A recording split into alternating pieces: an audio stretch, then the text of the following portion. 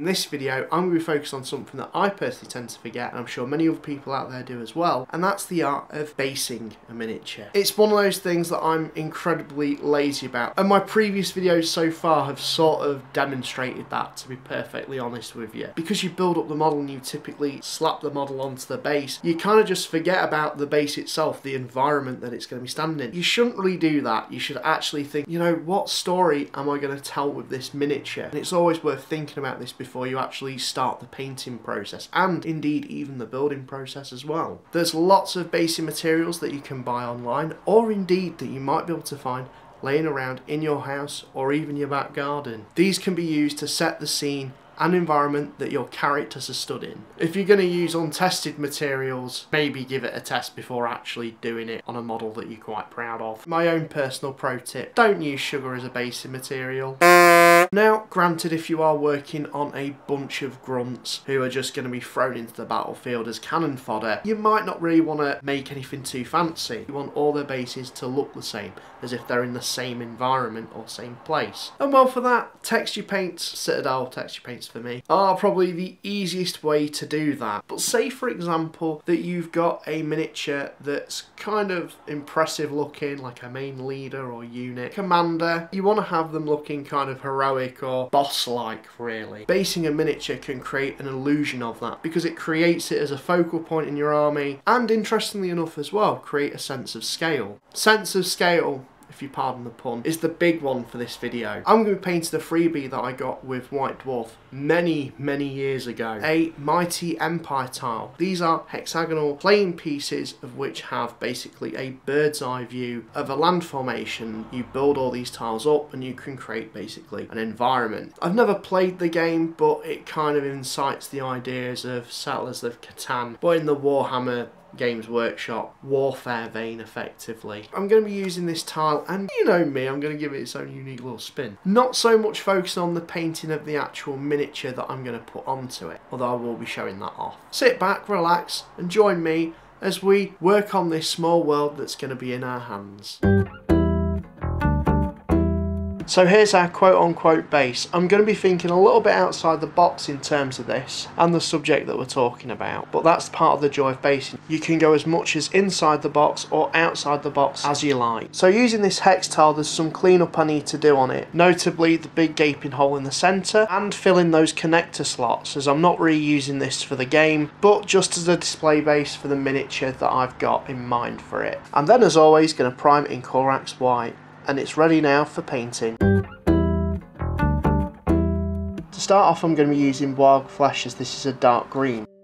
When you're looking at a land formation as a bird's eye view, particularly in natural areas, there's darker and lighter areas where grass or fauna has grown.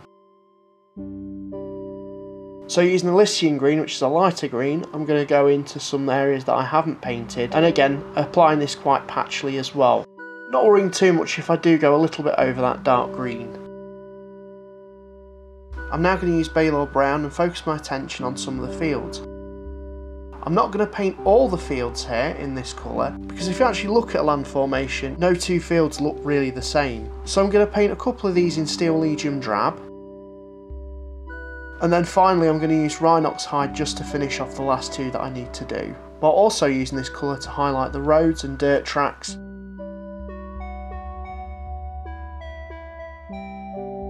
Then using the band black for the rim of the base.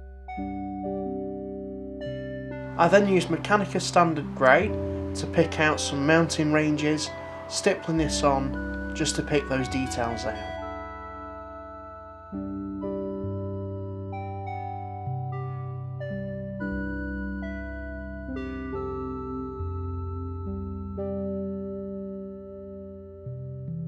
I'm also using this as a base colour for the village houses.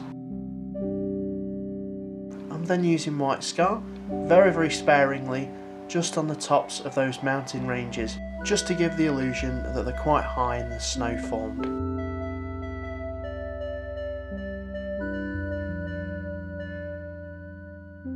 I'm going to use Warpstone Glow to stipple into the dark areas of green this light colour just to break it down a little more and add some subtle point of interest.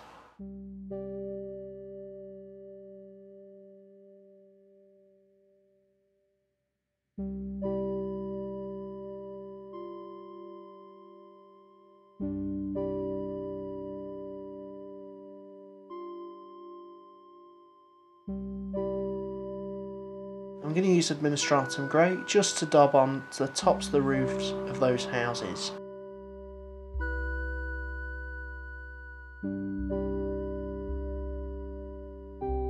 I'm also adding this a little bit to the mountain ranges as well.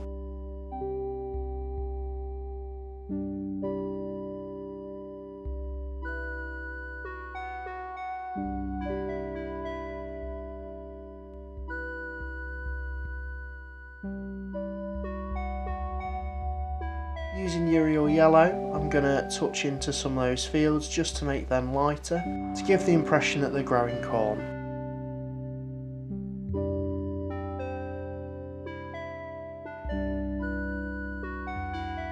Agrax Surfshade naturally, pulling that into a lot of the recesses.